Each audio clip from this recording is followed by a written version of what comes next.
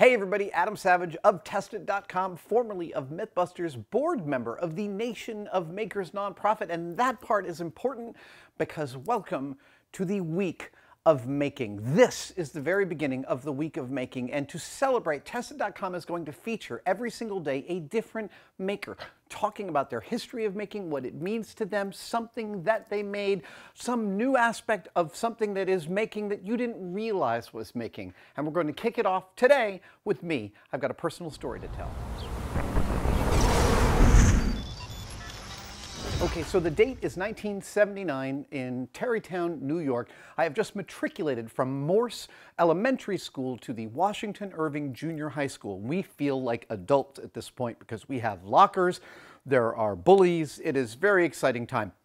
And we have, for the first time in my school history, at that point in time, a shop class. And I go and take a shop class. And after making this kind of double square tchotchke shelf that everyone makes as their first woodworking project, we got asked if we wanted to make something out of metal, and boy did I. I took a bunch of 1-inch steel strap, and with a whole bunch of rivets and hole drilling, I made this.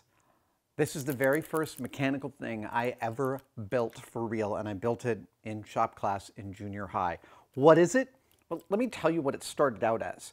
I grew up watching The Little Rascals, and in The Little Rascals there was often a car that they would be driving around and they'd pull on a lever, and when that lever would get pulled on, this boxing glove would come out, poof, and like hit people in the face. It was a very early talkies, kind of Buster Keaton sort of joke, and I wanted this machine. I did not have a boxing glove, nor could I afford or find a boxing glove, so instead I just turned it into a set of wooden-handled pincers. Now, they're not very good at pincing because they can only pinch at the end of their throw, and then what are you going to do? You can't bring them back because they open back up again. But this is a mechanical device, and it is the very first one I ever built, and I've been carrying it around all of these years. This is really, whenever I make anything out of steel, I kind of remember the day I learned that you could drill through steel and how shocking that was to me. There are not enough shop classes anymore in high schools. There are maker spaces to be sure, but I would like to return to a day when we have shop classes teaching real maker skills to kids in every school, not just in a few of the luckier ones.